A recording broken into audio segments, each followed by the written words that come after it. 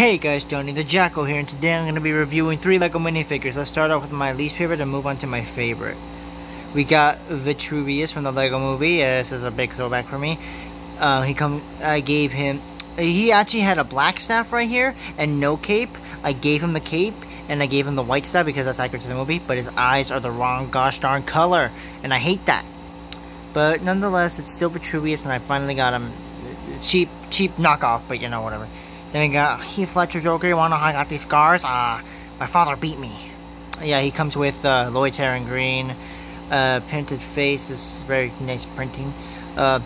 This awesome torso piece I've never seen on a figure, and these purple pants and this megaphone piece. These all came with accessories technically. And then my favorite is Thanos, a minifigure scale. He comes with for some reason, he comes with the red Infinity Gauntlet instead of the gold one, which I don't understand why he would come with the red one when, you know, Thanos was the gold one. But nonetheless, he still has it. He has this gold armor piece, and he has detail everywhere. Like, there's literally everywhere is detail. So yeah, if you enjoy it, so yeah, it's pretty cool. He even has back printing on the legs, which the LEGO never does. Like, not even Heath Ledger has that, I think. I can't really tell. No, he doesn't have it.